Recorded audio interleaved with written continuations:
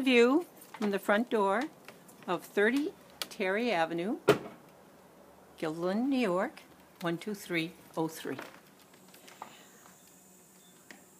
This home is 58 years old, but it's been very well kept throughout its history.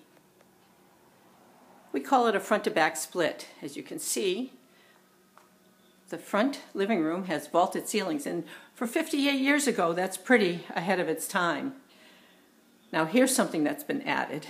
This kitchen used to be a whole lot smaller, and somebody just bumped it right out, raised the ceiling, and created this wonderful open flowing space. You can picture yourself preparing meals for dozens of your favorite people. Have a barbecue out back on this patio, nice fenced yard, plenty of space for people to flow, action to happen. So the first thing we'll do is we'll go upstairs to the 3 bedrooms. There's a nice bathroom up here as well as one in the lower level. As I'm walking through, really, you can tell which rooms are which. They don't really need any explanation. There's the backyard. That's a good view.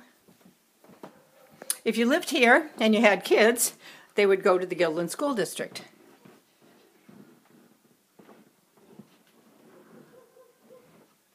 If you lived here and you worked in Schenectady, you'd be to work in minutes. In Albany, you could get on the thruway and be there in minutes as well. So convenient. Most of the systems are up to date. New furnace, new water heater. There's over 1,000 square feet of living space, and it's so practical. Now here's a great family room.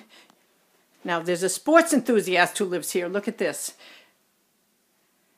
So if you and the gang wanted to watch 3 football games or 3 golf matches all at the same time, you could do that.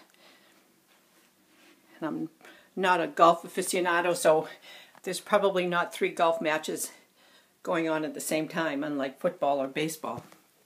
Here's the other full bath that I mentioned. Efficient, clean, well taken care of. Behind these doors is a basement storage area. So if this is something that strikes your fancy, give me a call, Patsy Whitney, Coldwell Banker, 229-0262.